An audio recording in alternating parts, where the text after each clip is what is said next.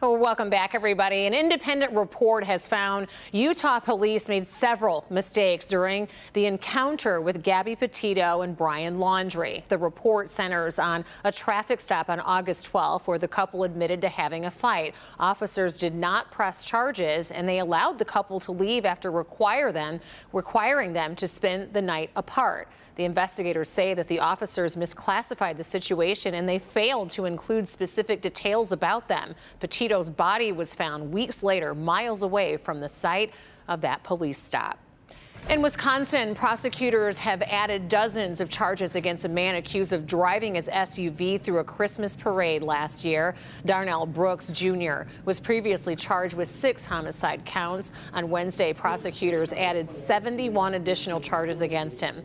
New court documents allege that Brooks ran over people at that parade in Wisconsin after he knocked them down and carried others on the hood of his vehicle. More than 60 people were also injured in that incident.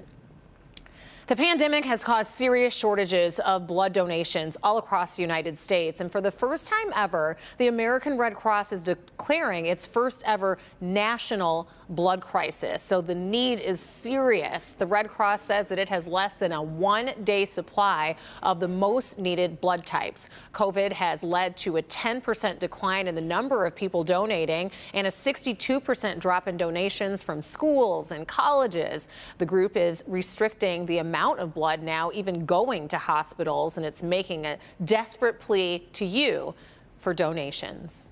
It's one of those situations where we don't know where the need is going to be, but we have to do everything we can to make sure that the blood is there when it's needed.